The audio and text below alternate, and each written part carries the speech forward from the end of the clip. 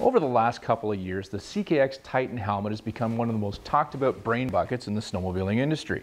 Now, part of that is because of the marketing that they're doing, but also it's just a damn good lid.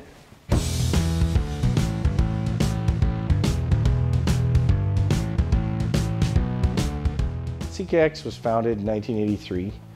It's a brand that has produced snowmobile clothing for many years.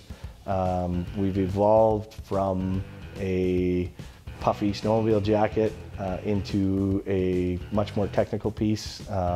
We've got a full line of helmets, clothing, and accessories.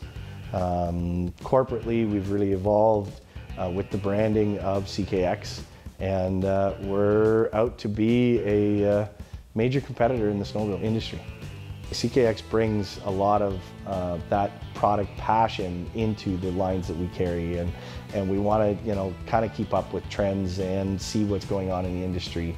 And those people are at the forefront of that. They are at the racetrack. They are out riding on the weekends, and that really has brought CKX forward in the lineup of our clothing and helmets.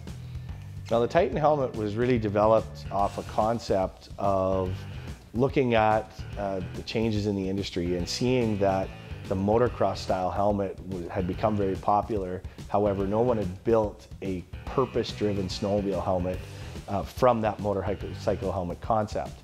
And so it was brought forward to the team and said, look, here's what we're looking for. We're looking for something that is a winter product, and take the best ideas from what people are doing and turn it into a exceptional winter MX style helmet.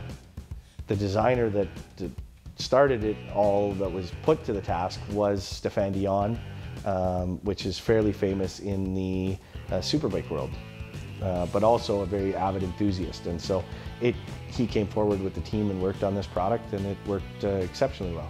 You can go through a lot of the features of the CKX Titan helmet, and making it shine compared to some of its competitors are the 210-degree peripheral vision of the goggle, the way that it seals up around the helmet itself in the opening. The opening muzzle allows you to talk, allows you to breathe, those type of situations. People that weren't traditionally used to pulling a helmet over their head that closes them in, the Titan allows you to give that feeling of being openness when you're getting ready to ride. A lot of those type of features have really brought forward in the snow world that MX style helmet.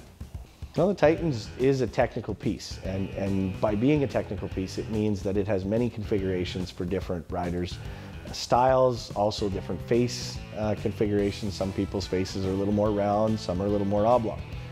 So what we've included in the kit is 2 different nose pieces, a neoprene nose piece for the goggles, as well as a soft rubber nose piece out of silicone, as well as a extended face curtain, as well as an extended chin curtain.